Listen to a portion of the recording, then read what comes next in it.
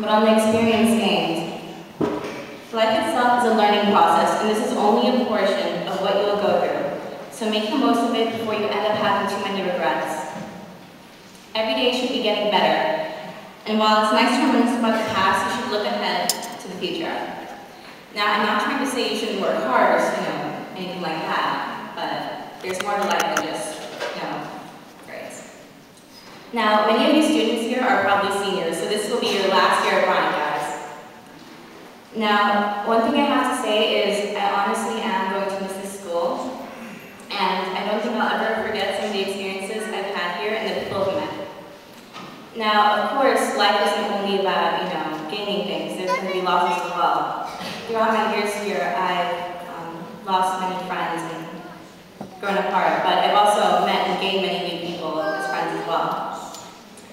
So, I know many of you guys out there are probably saying something along the lines of, yeah, right, that's it. But, once you graduate, you're going to realize how much, this place might mean to you. Either way, even though some of us are leaving, at least we'll have, the memories and bonds that will put us together. And worst comes to worst, there's always going to be Facebook. Or as many of you prefer, MySpace. Now, I hope you guys are all still awake and that I'm not boring you. So tonight should go well. We have our scholarship winners right up here, and the Bryant's Women Choir will be performing for us. And also our special guest, Mr. Sandcat, will be giving us a speech. So in case you don't know, your programs have his bio in there. And I guess I'll just end the speech here, I'm sure you're all waiting to get either your certificates, pins, or plaques.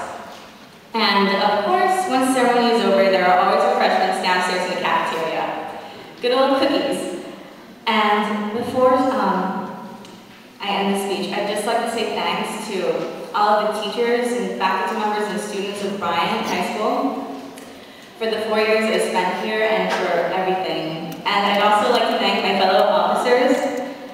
This was really one crazy year to say, and thanks guys. And of course, I'd also like to thank our wonderful srista advisor, Mr. Sherwood. Everyone give him a hand.